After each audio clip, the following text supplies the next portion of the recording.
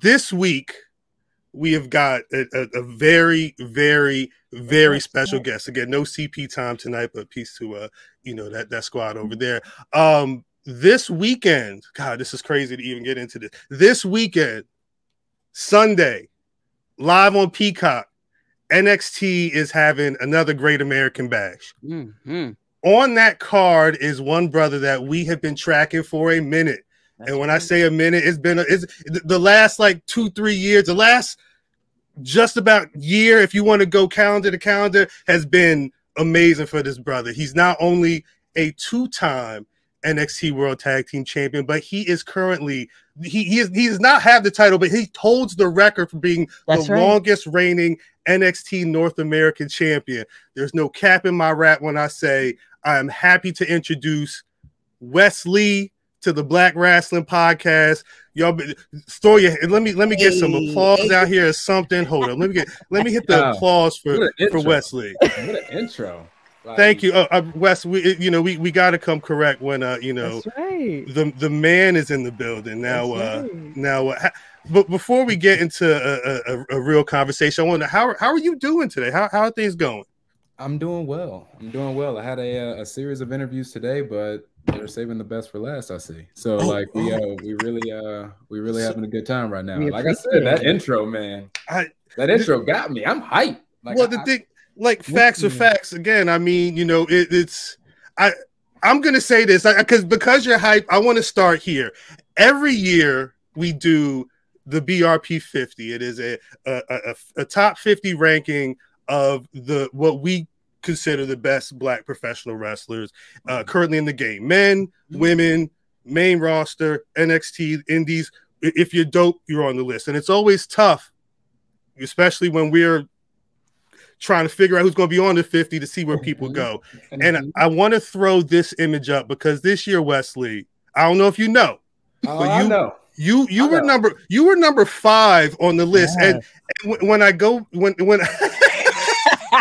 that jacket. When I'm talking in the intro, because last year you were number 32, but because of especially that North American title run, it was no denying. And there's a lot of people in the comments who were like, "Yo, maybe Wes need to be a little higher." Well, I want to know from you. Talk about your last. I mean, you just lost the title, and we'll talk about that match in a minute. But just talk about what that reign means to you and what this last year in your career has meant to you.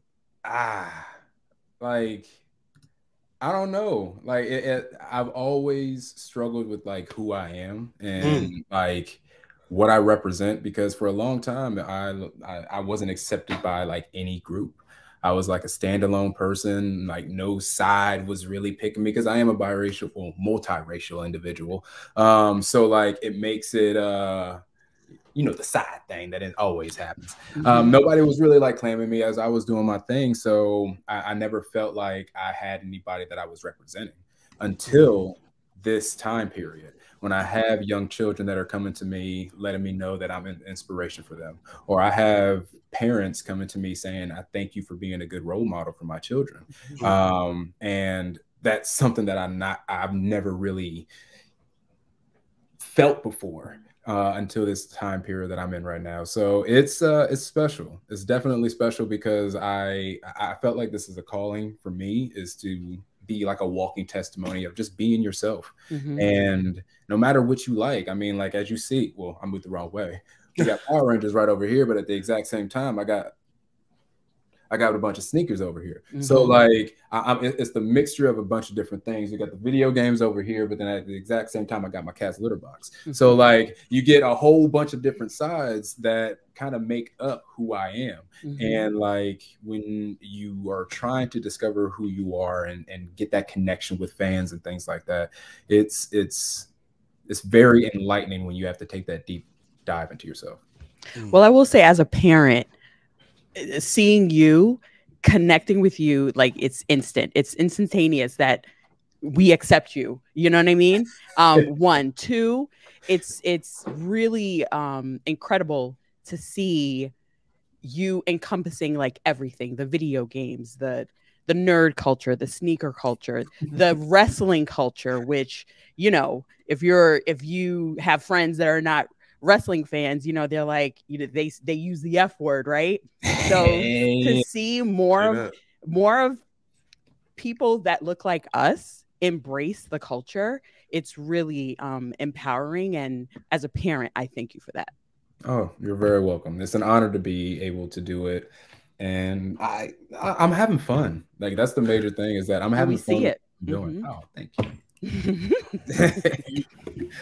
you was having fun when Dominic Mysterio took that title? Oof. I'm asking. All right, so I'm asking. How are you gonna like have such hot fire at the beginning of the show? Because that's what Cal does. Wait. Like the following question. You said hot fire. Nah, because I listened back. I listened back to that crowd, because they did not like Mr. Dirty Dom in that match. But I want, like, again, we talk. Have little kids come up to you, be like, what's going, like, you know, you're going to get that title back, right? Like, I'm a seat grab. Every single person has told me once I came in, like, across them, like, you need to get your championship back. Like, it doesn't even look right in his hands, on his shoulder, around his waist. Like, he could be. It just doesn't look good in his presence. Like, it needs to be back. And I'm just waiting for Sunday. I'm really waiting for Sunday. So my question, though, right, is it's Dirty Dom, right? Dirty. How far are you willing to go to get? Because it is not regular rules no more. Right. Yeah. He took what you used to have. You got to do something different to get it. What is your plan? See, the thing is, not everybody understands what I'm willing to do to keep my championship. They blindsided me the last time. That's how they captured it. I was knocked out. I could not do anything. I'm conscious right now. I'm going to be standing toe to toe with him. And if anybody else is in my way, I'm getting through them to my championship. I'm telling you, they are going to have to carry me from the ring. If I do not walk out with my championship, they are going to have to carry me out of that ring.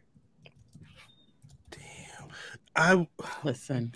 Well, the thing is, there's a real interesting dynamic here, because Rey Mysterio is one of your influences. Yeah. You talk about the 97 Halloween Havoc match. Yes. Rey and Eddie Guerrero. I mean, we just recently saw that reference at Mania. There's a lot of times where, you know, these great things come up. But did you ever in your life feel like you were actually going to be standing toe to toe with one of your influences' son, especially this version of this, what the people call Dirty Man? Nah. Like, I thought that I had reached like the highest level of being around this man, or in being in the presence of him, like by like crossing him on a show or seeing him in passing. Like, I've shared a locker room with him, luckily. I've been able to like sit down and have chit chats with Rey Mysterio. But now I've also been able to meet Dominic at an early stage. I met him before he was Dirty Dom. I met him before he got into the industry, before he got into this business and really started to like cut his teeth. I've known him since then. So like, to be able to see the growth within him, I honestly got to give him his kudos. I've done it many times from before where he's grown so well in a very, very difficult environment. I got to tip my hat to the man. Don't like what he's doing in order to be on top in his way, but I got to tip my hat to him. Yeah, man. I mean, you got to get what's yours. And it sounds like you got the drive, because 269 days is a long time. And you've basically set the record as the NXT North American champion. What does that mean to you? Like, you're a record holder. Facts. It's mad dope. Like, it's cool. I can't even front. I'm not even gonna lie. Like, it's dope. I honestly did not think that it would get to this level. I had no idea how long I was gonna hold this championship. The moment that I had like Dijak standing across the ring from me, like, this mountain of a man I'm going to have to contest against. Like, walked out with that. Like Von Wagner. I've had matches with Sanga before I became a North American champion. So like I have been fighting against guys that are that are complete opposites of what I am. And it's, like you said, my drive, my determination, and the fact that I will not lose this unless you take me out. And it's very difficult to do that. They got lucky the last time because they had the numbers game. Now I'm prepared for it. Run it back. Dang. You also got it because Mustafa is still lurking as well. That's the other piece of the puzzle that not only makes like seeing this interplay with y'all recently on TV is dope. Not just because I know you and Dom have this beef right now, but the fact that we're getting a triple threat with the three of y'all right now. How are you preparing? Because right now Dom is sitting pretty. Not only does he have a squad, but you know, it's y'all really gotta take him out. I mean, I plan on smacking Mustafa in the mouth as well. He's definitely earned that. I've seen everything that he's done the entire time that he's made his debut in NXT. Like he's not been I would say the best friend that you can have. Like he's been very manipulative. He's been very deceptive, and that's not the kind of thing that I like to have with somebody that's in my circle. So in regards to like whether or not I trust him, I don't. And at the exact same time, I know exactly what he's willing to do in order to get the championship. So even though Dom has an entire squad and he has me fighting as well, he's willing to put it to the Judgment Day as well. Damn, it's crazy. Crazy time. So, Great American Bash, legendary. I guess you call premium live event. Used to be pay-per-view back in the day. Facts. What do you recall of the history of the Great American Bash from past and its importance in pro wrestling in general? Great American Bash was. I'll be honest, it wasn't one of my favorite pay-per-views growing up. It really wasn't. I was like I was a Bash at the Beach. Again, Halloween Havoc, right? Like, things like that. Around big WCW guy. Yeah, that's what I was growing up. So like, it took some time for me to like really get back on the history on that. So I'll be honest with you, I don't really have core memories of the Great American Bash. Damn. I mean, I've got my own history of the Great American Bash. Like, I've done some things. I've done some things as well, but yeah, those are my personal like memories of the Great American Bash. I feel like that's kind of. I mean, there's only so much time in the world, and you know you can't. When you doing the wrestling, you can't watch all the wrestling. I mean, look, I have a big head, but I cannot store all that information in here. Like it's just too much. Like geez, Wes Lee. I got dreads to try to make it look like my head's a little bit smaller. Wes Lee. Smoke and mirrors, but I got a lot of thoughts up in this. Wait, one question. We were trying to figure something out, and I'm glad earlier you pointed out those sneakers back there. What's your? I've seen you in the ring with Jordans on before, but I don't know. Like, are you a sneaker? Would you consider yourself a sneakerhead? You've been a fan of sneakers for a minute. We'll talk about it. I won't say that I'm a sneakerhead per se, but there are certain kinds of shoes that I prefer to have on my feet. As I look over here, this is oddly enough some of the Jordans that I have. I got a couple of 6 rings at the top row right there. Got some white and blue T-Max, the T-Mac 2s, and then also the blue and blacks. Got some Damian Lillards. I'm a big Air Max fan though. What number? 97s and 95s. Okay. I got to go with those. Okay. But top shoe, number one. I don't even know if you see that right here. Can you see the Q? Then you know exactly who it is.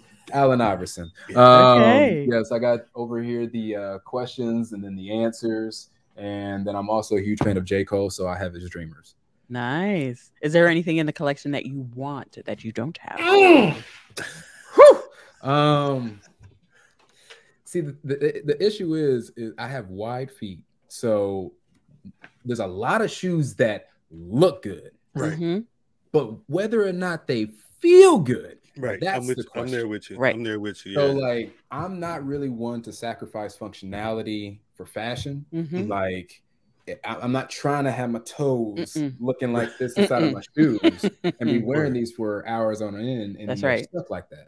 Like, I need to breathe. My toes need to breathe, things like that. So I like wide base shoes. That's why the questions are good. The answers are good. The Dreamers are extremely well. The wide base of the sole is really nice. Okay. There's something new. We saw that you were a fan of AI, and then I think something said something about Reeboks. I said, "Oh, that's it right there." That's because are there, because there's a lot of people that rock sneakers in their sneaker heads. I know in the main roster specifically, but I know NXT as well. Are there any, like, how many people you running into rocking like questions? Not too many. I didn't think so. Because honestly, I don't understand why. Sorry, I'm scratching my head in aggravation at the thought of this. Allen Iverson does not truly get the proper credit for what he did for the NBA. Agreed. And pop culture, period. Fashion, music, dance, the basketball itself. Like, there's just so much that man has done, and he doesn't necessarily get the credit for it. Word. Oh, wait, that kind of sounds like somebody else too. But I mean, talk to it's all good because I will continue to do what I like to do, which is have fun and we like watching you have fun. It is fun. And you said video games earlier. What yeah. I mean, I know Fam is a real big Tekken fan. But, that's what they say. I heard about that. Yeah. But I'm more of a Street Fighter fan. I've been playing 6 a lot. Oh, word? A lot. Like, I just got the Nation, so it's starting to really heat up right now. Who's your main on Street Fighter? I mean, I'll probably say Ken. Okay. I'll probably say Ken. I respect old school. Old school. Yeah, old school. Because it's the I don't have the best finger dexterity, if that's the proper word of saying it. Like, I would love to play guitar, I would love to play piano, but these sausage link fingers, not really working. I stick with my video games. That's the best thing that I got. I love it. So you're coming up on 10 years in the business. Impressive 10 years, and you also spent some time in the Air Force. Thank you so much for your service. What can you think about, like, a memorable place, since you've been all over at this point? Oh, wow. That stands out, that you will always remember, a place or a specific thing that might have happened in that place during that time. During that time. I'll honestly say my time in Japan. And oddly enough, that came from wrestling. I've been able to travel to Japan a couple of times. I actually have a good amount of figures from my travels in Japan. I actually bought another suitcase while I was over there. Kind of went a little crazy. I like that. But yeah, nah, the wife was all good with it. It was all good. She bought one too, probably. Right. All right, so I'm planning on taking her over to Japan because I would love to go over there to start doing some training with my Japanese wrestling father, Shima, again. So I would love to be able to get a great session with him and also fulfilled a childhood dream of my wife of going to Japan. So that would be nice. Hopefully, aren't you a good husband? I mean, I'm trying. Again, trying to lead by example. I know that's right. Super facts. How does what it is you do for a living affect at home? I know we see the tales of, like, the older guys, especially. Well, I couldn't do right in wrestling because I had to go down the road and talk to me. Like, we saw all that. I feel like it's very different now. But how does that dynamic work for you? Well, we have a very unique dynamic because my wife is also in entertainment. So she's been a dancer for a majority of her life. Oh, nice. And she's danced at Universal. She danced for the Orlando Magic. So she's used to like the entertainment aspect and how hectic it is. She's understanding of being on the road and not being able to respond to messages at times or phone calls. But she 100% holds it down. She is my rock. She keeps me going. Like I got to give my wife kudos 100% for doing her thing to a very high level. Very high level. You need Love that. it. Good answer. Love it. Yeah. Like, I know. now, I'll be honest with you. Like a lot of people like are desperate and searching for love. Like just be you. That's right. And chill. That's like right. the less that you try to seek it, the more it's going to end up finding you. Just relax. Find yourself, because the best version of yourself is waiting for the best version of your soulmate. So you should be trying to that.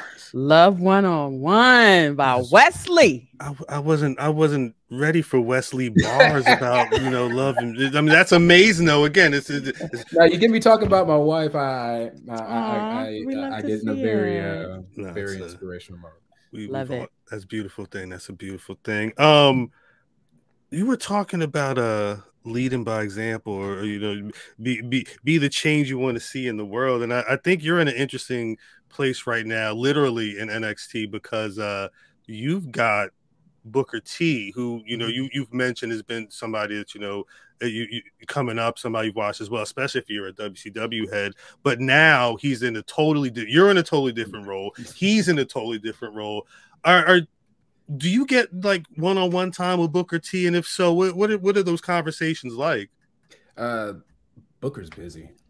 Booker bounces around a lot. Booked and busy. Booker handles a lot of stuff, because not only does he do the broadcast, the commentary, he still handles his school back at home. So like he's always constantly handling something. So when Book has time to be relaxed and chill, I let Book relax and chill. Yeah. But when he's out and about and he's able to have conversations and things like that, I always like to chop it up with him as much as I can and like just remind him, thank you. Like a lot of people don't do a good job of giving people their roses while they're still here. So Amen. He was an inspiration to me growing up and still is. Like I still watch his stuff and find little nuances that he had that kind of make something just pop a little bit more, and I try to add that kind of stuff to mine. So like, yeah, I always give people their roses when they're still here, because they can't really appreciate them when they're gone. That's right. That's right. Is there I'll go fan.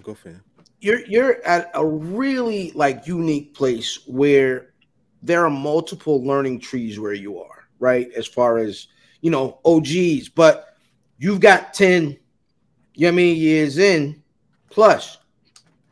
Are you at a point where some folks are coming to you and being like, yo, did you watch my match? Can you tell me, how that was? And how is that for you kind of being in the middle?